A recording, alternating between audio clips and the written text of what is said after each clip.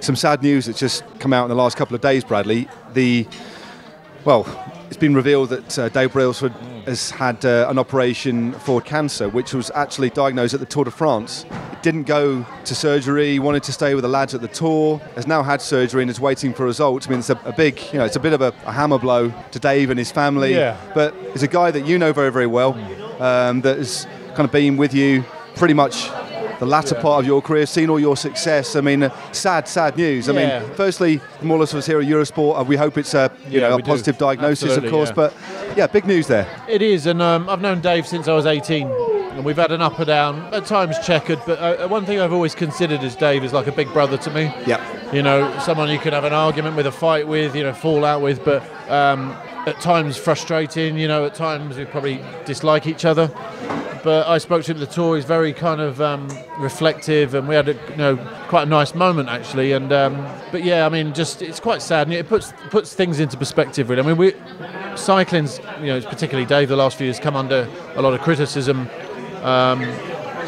It just shows how delicate life is, and almost disproportionate to what we do complain about sometimes in cycling. But this guy I know he's got a 15-year-old daughter. Yep. He's not a married man, but he's been in a relationship for a long time with someone I know as well from the start. So it's no one deserves that, and I think we all wish him well. And what he's done for this sport in the last 10 years will never be fully appreciated. We get further down the line, and I think the only people that really realise that are not bitter about it, but will be truthful and honest about it, to see where the sport has come in the last 25 years in Britain. It's quite a stark contrast, really. I mean, we're talking about a manager who's just managed his 7th or 8th Tour de France victory, who's a Knight of the Realm, who's now attracted a second sponsor that's 40+ million a year into the sport.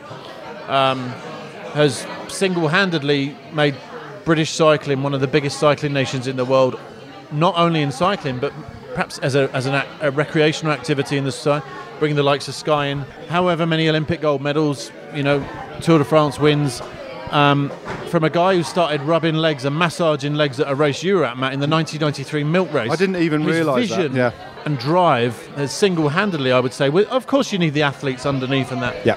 And the staff, has single-handedly, I would go so far as to say, been one of the main reason of success of this sport in this country. And you know only too well that, don't you, Matt? Yeah, and I think just beyond that as well, it's not just the success of British cycling, the ripple effect of the success that you've had, Chris Hoy's had, Pendleton, everyone, Froome.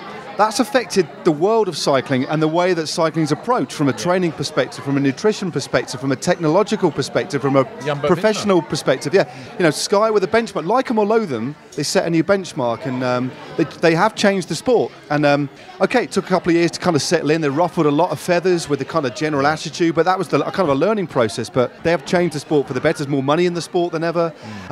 He's affected quite dramatic change, and it's a very, very, very important figure in the world of cycling, and that cannot be understated at all. Absolutely, yeah. And I think we all wish him really well. Yeah, we're all the best. Because this is beyond cycling now. This is about people, humanity, and this is someone's father, someone's husband, and I think we all wish him well from everyone at Eurosport. Definitely.